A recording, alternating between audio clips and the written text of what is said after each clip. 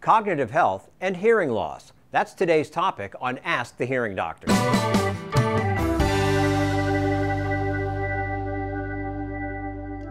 Hi, I'm Jim Cuddy, and this is Ask the Hearing Doctors. And today I'm joined by Dr. Anna Anzola, Dr. Wendy Thorne, doctors of audiology with Hearing Doctors, the Washington, D.C. area's highest-rated audiology practice with over 1,500 five-star reviews.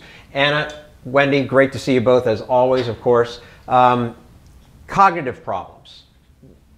What are some of the warning signs of cognitive problems? Confusion, short-term memory, even long-term memory issues. Yeah, and forgetting your train of thought and just forgetfulness. Let's talk facts and stats. Millions of Americans, something like 48 million Americans have some degree of hearing loss. 5.7 million Americans are living with dementia. What's the correlation there? So they have, this was a study that came out of Johns Hopkins University a couple years ago, where they have found a link between hearing loss, whether it's mild all the way up to severe, and dementia. Individuals with untreated hearing loss, they haven't done anything about it, they haven't come to see you. Are they at risk of developing some of these cognitive problems because of the hearing loss? Sure. So we know through the research that if you have a mild hearing loss, you're twice as likely to possibly develop dementia. If you have a moderate, you're 3 times as likely. And with severe, it's 5 times as likely. Wow. That's pretty, I mean, that's substantial. It is. How or maybe why does hearing loss change the brain? Yeah, what they think is happening is that if you have hearing loss, there's portions of your brain that are not being stimulated. So the brain begins to physically shrink in those areas, or those neurons just rewire for some other task, or just completely stop working altogether. So how prevalent is dementia for people with untreated hearing loss? I mean, does it vary from person to person as far as how bad one or the other can be, and how bad it makes one or the other? Yeah, so we talk about untreated hearing loss and trying to do it sooner than later, because it's almost like if you don't use it, you end up losing it. How do hearing aids help? Yeah, so it's the auditory stimulation to the brain, exercising, and trying to rewire that ability to go between the ear and the brain. What are the steps? Obviously, and I never would have thought that dementia would have been something we'd be talking about when we're talking about hearing loss. Obviously, it's a big part of it, and the studies are showing that more and more. What are some steps people can take to minimize or even at least slow down oncoming dementia?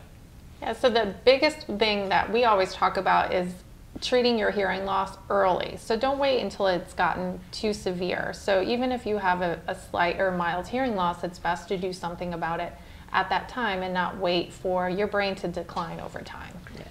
Are there lifestyle choices, things like that people might want to consider to sort of help avoid these situations?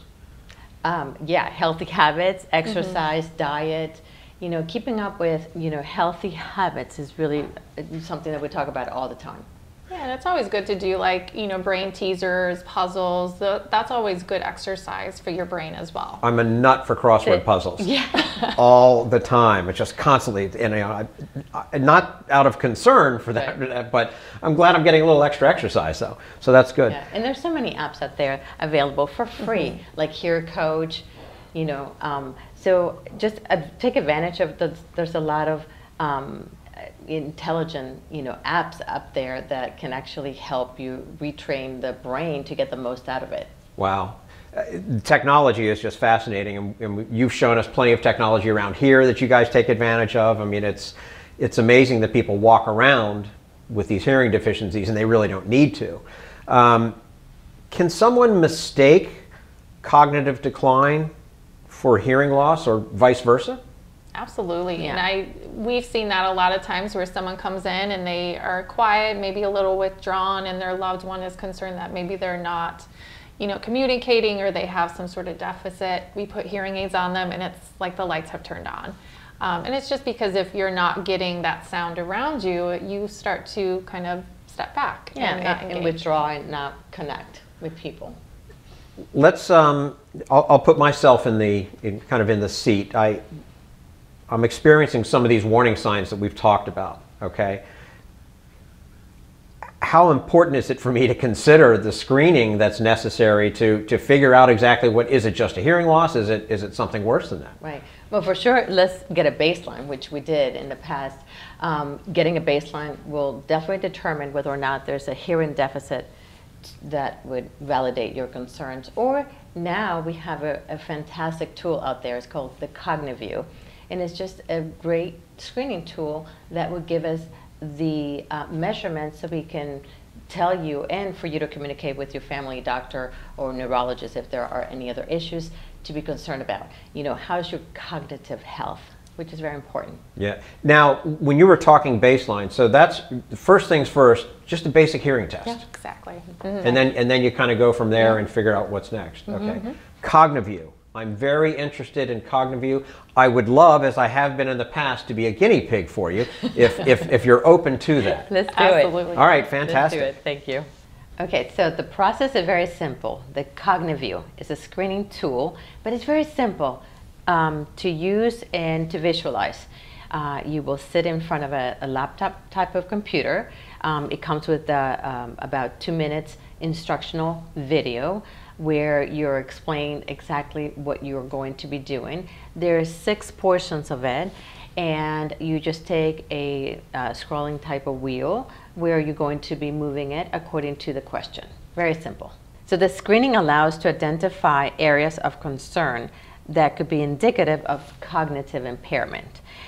Those may be things like memory, visual, spatial, executive function, reaction time, and speed processing, which are all related to how we all process information in the brain. All right, so that Cognivue screening machine, I'm very happy with my performance, as nervous as I was going in. But is that the kind of thing I can go to a drugstore the way I can go get my blood pressure tested at a drugstore? Could I do that? No, not at all. No, we have it available in all of our offices for all of our patients to take advantage of it, but we're the only ones in the Washington metropolitan area who offer this. And can anybody just come into the office and say, hey, I'd like to take this test? Anybody. Yeah, anybody. Yep. They don't have to have hearing aids from us. They don't have to be a patient right away with us. Anybody can have it. Yeah, even family members take advantage of it. So it's really wonderful. It's a wellness tool, and this is the kind of approach that we have with our patients. It's not just about the ears, it's that wellness approach that we take towards health. Well, I highly recommend it. It was easier than I thought it would be, and I feel really good about my results. Excellent. Thank you both. Thank you. If you're in the Washington metropolitan area and you'd like to schedule an appointment with hearing doctors, click the link in the description or visit hearingdoctors.com.